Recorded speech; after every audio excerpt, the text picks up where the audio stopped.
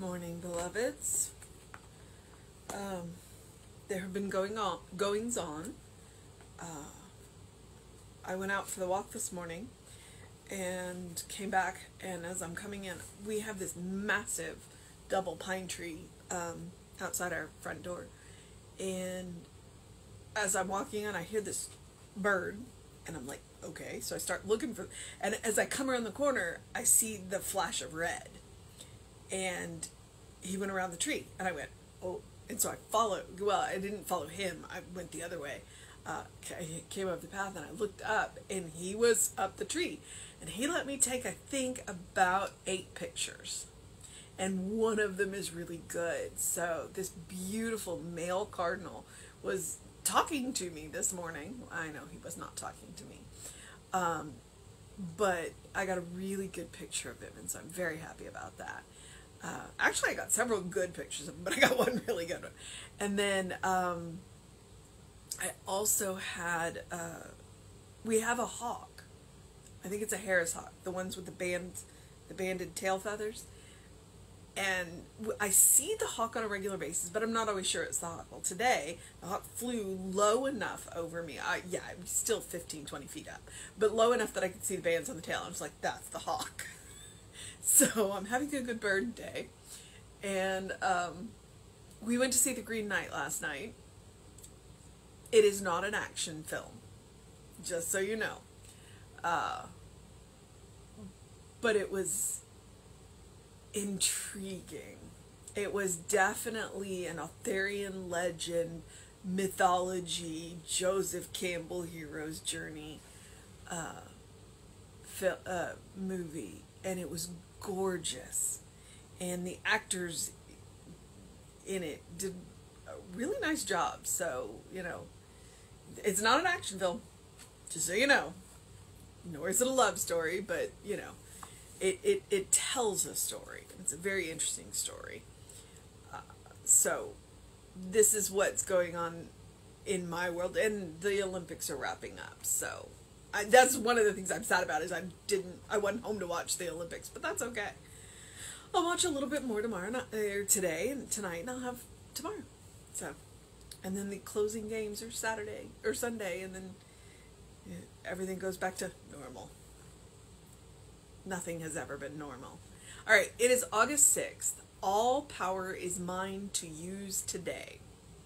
Our Bible quote is, "And I took the 2 tables and cast them out of my 2 hands and break them before your eyes." That's from Deuteronomy 9:17. Power is the capacity to imitate and demonstrate an idea. What God has done on the scale of the universal, I can do in my own world. When the God mind initiates an idea, a new good appears for man. When I initiate a holy idea and carry it through to its logical conclusion, I'm fulfilling my divine destiny.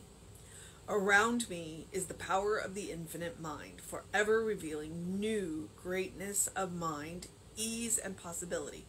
I now attune myself to the true source of ideas, and I execute them in my experience. I have all the power I need, for mind alone is power, and the mind thinks by means of me. As I use power rightly, I become a blessing to the world and a success to myself. I select ideas as carefully as I would a precious gem. I want only those ideas which are worthy of my highest spiritual development. The ideas I have selected include health, prosperity, creative self-expression. These ideas now move through my thinking, backed by my affirmations of truth. They must accomplish their full demonstration in my life, for the law of mind does the work. There is no power outside of the spirit within me. I formerly believed that situations, people, and problems had power, but now I see rightly. Today, I stand at the center of my world as a distributor of power. I deliberately choose to have God's power in my life act as my perfect health. I open my whole body to its inflow and operation. I select the idea of joy, knowing that as power flows through me, the process is a joyous one. The only power I have is God, but that is sufficient to revolutionize my being. Okay, so I have two immediate thoughts. First one being, he's talking about the source of ideas. And that's one of those things when I've got a friend, she's one of my prayer partners, and if you say to her, well, I have no idea, and she says, well, I know something that does. And sometimes she's joking and she's talking about Google, but most of the time she's serious and she's talking about divine mind. She's talking about spirit. So that's the first idea. The second idea is when we get down to the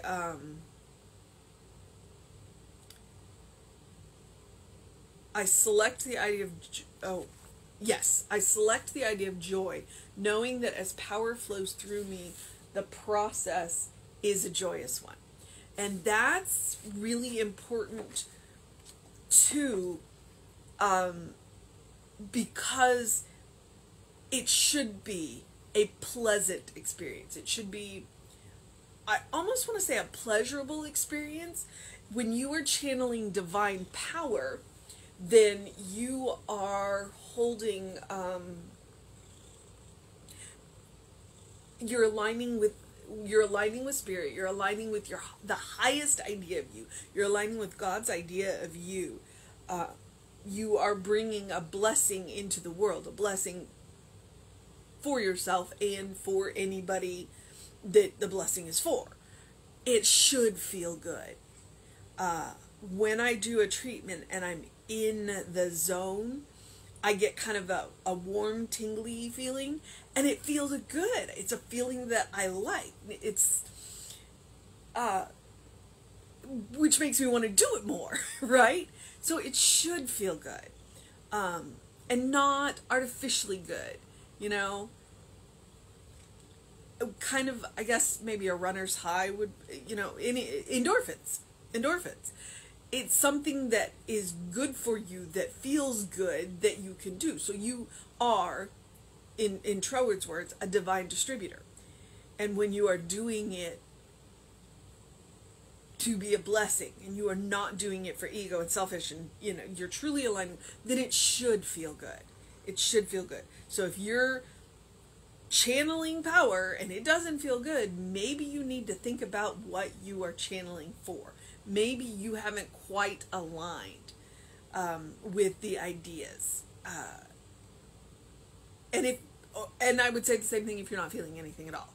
The same thing. Maybe you're not quite there. You're not quite aligned. You're not. I mean, he says it in there, and I'll find the line in a minute, but the mind that made the universe is the same mind that you're using. It should feel good. And it should be effortless and easy. And if it's not, then I would say that there's where you have some work to do.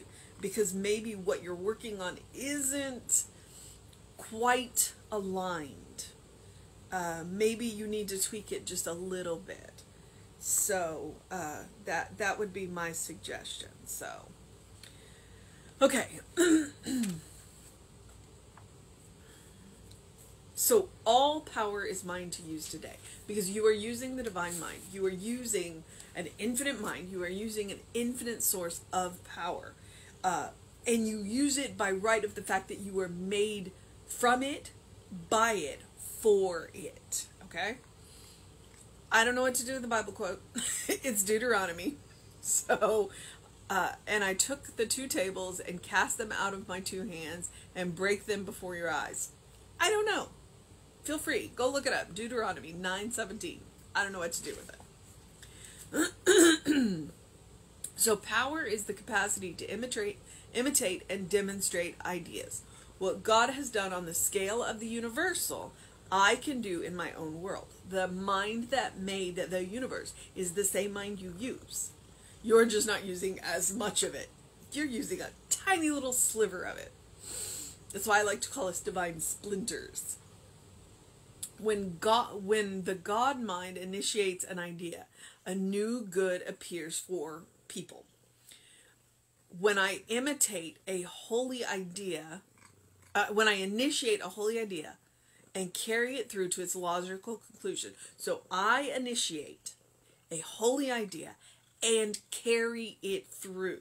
That means that I get to do the work, whatever that looks like, to carry it through. I am fulfilling my divine destiny. So that's it.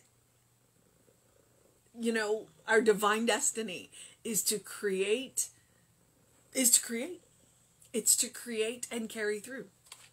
It is to use that divine mind to create good, to create blessings, and to create.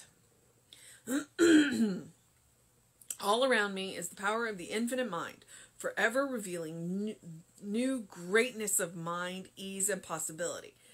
All around me, which means all I have to do is be conscious, be aware, open my eyes, and look around. I now attune myself to the true source of ideas. I may not know, but I know something that does. So that means I've got to go do my work and go to the source of those ideas. And I execute them in my experience. I have all the power I need, for mind alone is power, and mind thinks by means of me. I have access to divine mind. Because I came from it. Because we came from it. Because we're made by it, of it, for it. Who are you? A beloved child of God. You are made by God, for God, from God. You are a beloved child. As I use power rightly, I become a blessing to the world and a success to myself. As I use power rightly, what does that mean? Okay, we've talked about it. We've talked about it a lot. What are the qualities of God? Creativity, peace, harmony, joy, love. I think I've already said creativity. So, and the other thing about rightly is, who does it benefit?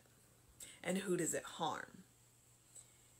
Because if the only person that the idea benefits is me, that's okay, as long as it doesn't harm anybody else.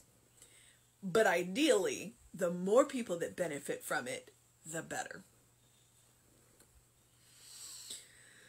So that's the quick gut check. Who does it benefit? Who does it hurt?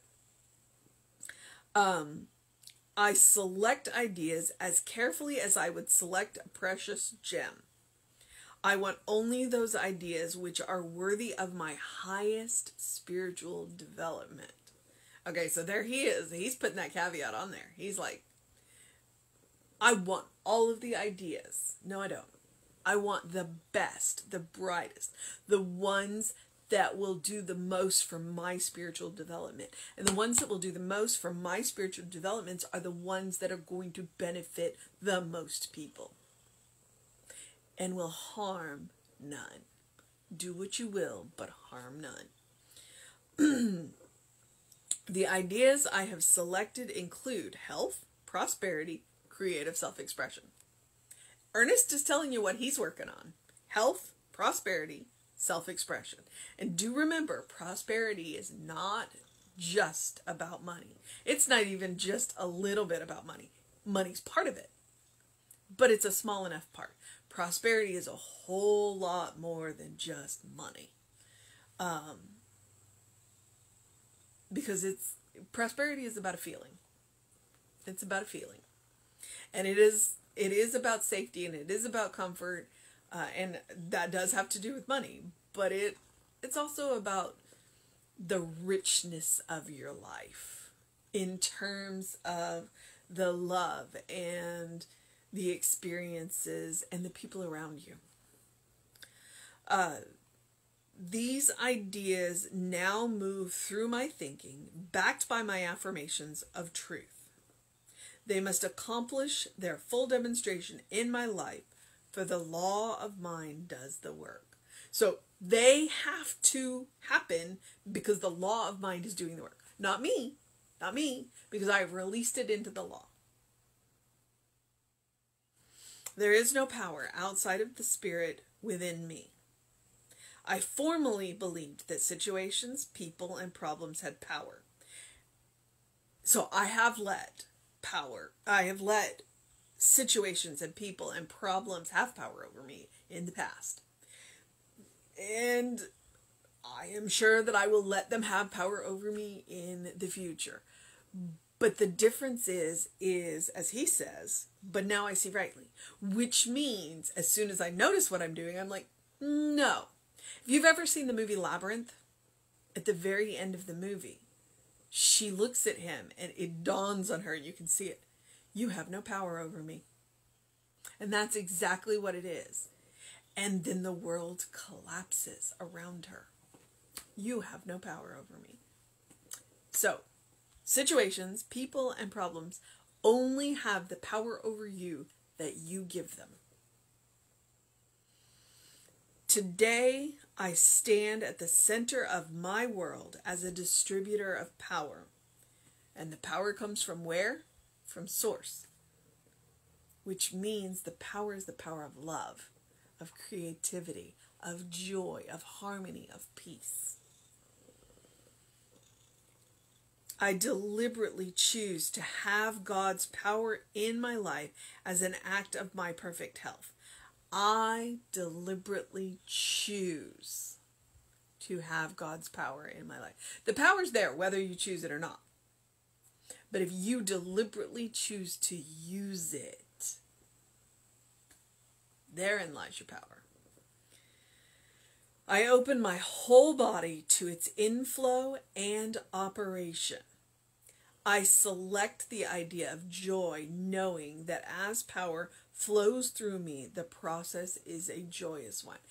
When God's power is flowing through you, it will heal, it will harmonize, it will soothe, it will calm, it will energize. All at the same time. The only power I have is God, but that is sufficient to revolutionize my being. All right. Our mission, should we choose to accept it?